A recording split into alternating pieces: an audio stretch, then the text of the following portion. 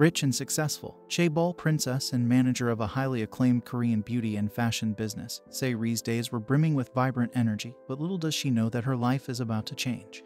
Recently released from prison for financial crimes, one day, Se Ri's father calls the family together for a special dinner to announce the successor of his chaebol company.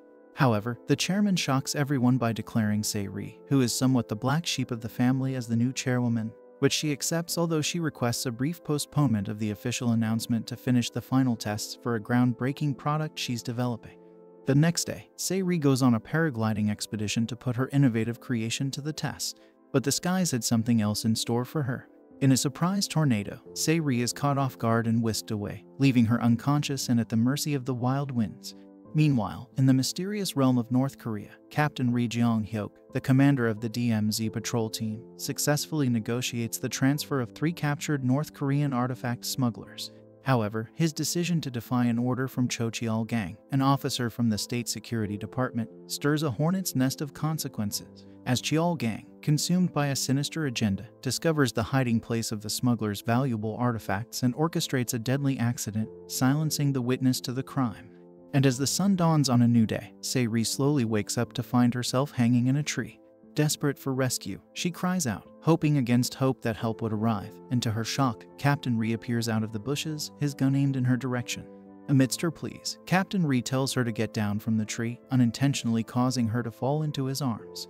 With wide-eyed bewilderment, Se Ri listens to Captain Ri's revelation that the tornado has carried her into North Korea. Terrified, she accidentally runs straight into a hidden landmine.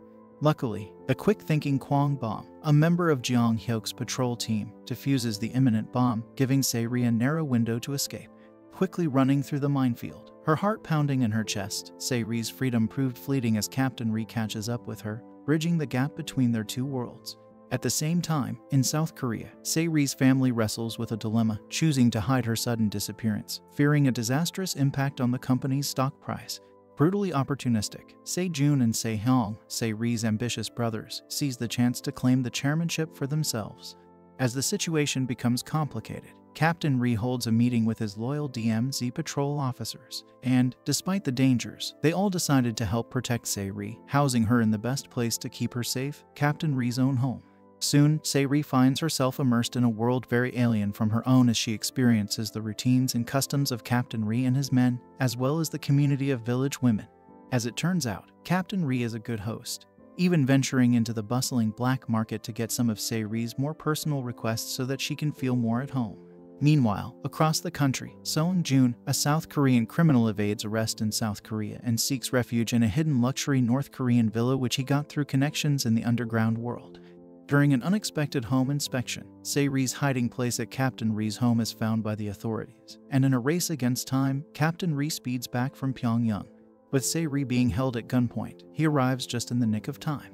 In a daring move, Captain Ri crafts a bold background story for Se Ri, casting her as a recently returned agent from Division 11, a highly classified division of the North Korean Armed Forces specializing in training and deploying elite spies to South Korea. To further trick the officers, Captain Ri introduces Se Ri as his fiancée, hoping that this brazen lie helps them evade arrest.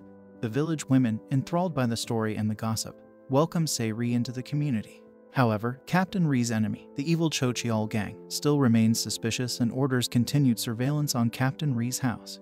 While this is happening, So-dawn, Captain Ri's real fiancée, returns to North Korea after finishing her studies in Russia.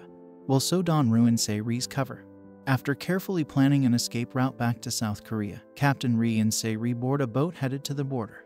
However, they are quickly stopped by maritime patrollers. With no other ideas, Captain Ri uses his only knowledge of South dramas to save them by kissing her. When the Coast Guards open the door, they start making out as he yells at them to come out from there. Their boat driver explains that they were just trying to go night fishing, but these youngsters are trying to make kids as well. He lets them go but tells them to turn their boat around immediately. Unfortunately, the ship that Se Ri was supposed to get on could be seen in the nearby distance. Later, when alerted by one of his men, Captain Ri finds a farewell note left by Se Ri. It turns out, Se Ri has embarked on a seemingly impossible plan to paraglide down from a mountain to return to South Korea. With the men of Cheol-gang closing in, Captain Ri knows he has to act swiftly. In a heart-stopping escape, he and Se Ri bravely paraglide down the treacherous mountain, narrowly evading their chasers. At the same time elsewhere, The rat soldier, a state security agent who is tasked with listening to them, receives new instructions under Cheol Gang's command, and flashbacks reveal the kind-hearted nature of Captain Ri, who had once extended a helping hand to the rat soldier. As fate would have it, So-don's taxi strands her in the middle of nowhere. But, by a stroke of luck, Seung-joon happens to pass by and offer her a ride.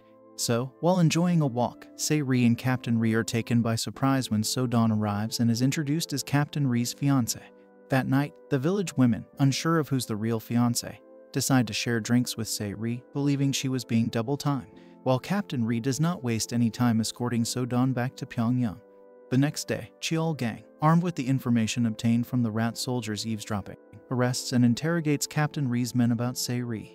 Bruised and battered, the loyal soldiers gather at Captain Ri's house afterward, and in a heartfelt gesture, Se Ri shows them a heart sign, which oddly leaves Captain Ri feeling both annoyed and jealous for reasons he can't fully comprehend. As part of their now second escape plan, Se Ri and Captain Ri catch the train to Pyongyang, where they can get the passport photo required for Se Ri's escape to Europe. In one of the most iconic scenes of the drama, Se Ri and Captain Ri share a heartwarming campout scene by a bonfire on their way to Pyongyang. However, in yet another twist of fate, Seung-joon unexpectedly crossed paths with Se Ri in the hotel lobby, setting the stage for new and unpredictable developments in their intertwined stories. Little does Se Ri suspect that her second eldest brother has secretly negotiated with Seung-joon to prevent her return to South Korea after learning of her survival in North Korea. In Pyongyang, Captain Ri, who had grown increasingly fond of Se Ri, finds himself torn with mixed emotions upon seeing her meet Seung-joon, who she used to be in an arranged relationship with back in Seoul. Upon their return to the village, Captain Ri and his men put together a farewell picnic. Seemingly all set to go, on the day of her scheduled flight at Pyongyang International Airport, they fall into an ambush, where Captain Ri fearlessly takes a bullet for Se Ri during a fierce exchange of gunfire. In the meantime, So-don and Seung-joon struck an unlikely alliance to resolve their issues regarding Captain Ri and Se Ri. Seung-joon meets with Cheol Gang, informing him about Se Ri's presence in North Korea, with Se Ri selflessly missing her flight to freedom to drive the injured Captain Ri to the hospital. After Captain Ri wakes up from surgery, he is initially mad at Se Ri for not taking her chance as they planned. However, when he learns about how she saved his life, his anger transforms into gratitude, leading him to seek Se Ri's forgiveness, and they end up kissing. The next day, Se Ri gives Seung-joon a call to find out if he has informed her family about her current situation. And just as she hangs up the phone, the military storms into the hospital trying to catch Captain Ri. Cheol Gang confronts Captain Ri, accusing him of interfering with the weapons involved in the previous ambush, and orders his immediate arrest. But thankfully, Captain Ri's father, who is a powerful member of the party, steps in to protect his son. Soon after, So-don confronts Captain Ri about his feelings for Se Ri, begging him to put those aside and go ahead with their planned wedding. Se Ri, on the other hand, meets up with Seung-joon, who lies to her and claims her family back in Seoul is worried about her. Even though, in reality, the news of Se Ri's death is publicly announced back in Seoul. By some twist of fate, Se Ri's death announcement reaches So-don through a smuggled bridal magazine, exposing her identity as a South Korean citizen. Filled with righteous anger, she confronts Captain Ri about the dangers of keeping Se Ri's identity hidden. Unaware of Seung-joon's ulterior motives, Seung-joon manages to convince Se Ri to escape to Europe using fake marriage documents. But Seung-joon soon realizes that keeping Captain Ri and Se Ri apart was not going to be easy. As Captain Ri searches for Se Ri in a hospital vehicle, Se Ri steals Seung-joon's car to look for Captain Ri in a snowstorm, eventually uniting in an empty school. While Se Ri and Captain Ri are falling in love, Cheol Gang traces the location of the villa. And, after going to buy Captain Ri a gift, Se Ri is kidnapped by a group of men, dropping the gift watch, which is picked up by the rat soldier's young son. After a stressful call from Se Ri lures Captain Ri out of safety, Cheol Gang catches up with and beats Captain Ri, leading to his detention and interrogation. After being kidnapped, Se Ri is taken to what she doesn't realize is Captain Ri's family home. Unaware of the connection, she opens up to Captain Ri's father. Overhearing her story, Captain Ri's mother moves Se Ri to a comfortable room, which happens to be Captain Ri's own room. Freed with his father's help, Captain Ri returns home and is relieved to find Se Ri safe. A final secret escape plan is created for Se Ri with the help of Captain Ri's trusted men, this time through a section of the demarcation line where the electric fences are down, allowing her to cross to the South Korean side. Ultimately, Se Ri crosses the border and Captain Ri briefly follows her and bids farewell with a tender last kiss, before returning back to the North Korean side. Se Ri, now back in her luxurious life in Seoul, is ready to reclaim her old life. After seeing her own funeral tributes, she attends a board meeting where she faces the potential dissolution of her chairmanship and ownership of her company. In the end, despite regaining control of her business, something feels missing, and Se Ri finds herself sleepless and crying, longing for her life in North Korea and Captain Ri.